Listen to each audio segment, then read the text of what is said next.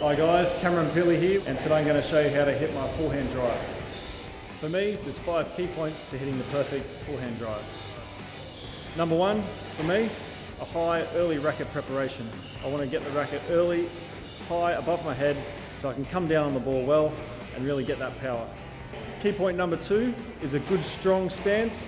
My feet want to be parallel to the side wall, and I want to be slightly wider than shoulder width apart in order to get that good strong position. Key point number 3 is weight transfer. Once I'm in a good stance, this enables me to get my body weight through the ball, transfer weight from the right leg forward to the left foot. Key point number 4, after the weight transfer, is point of impact with the ball. For me, I want to hit the ball in line with the front foot. It gives me a lot of power and a lot of control.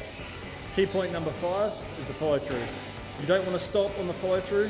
You want to have a nice full follow through towards the front wall to enable direction and power.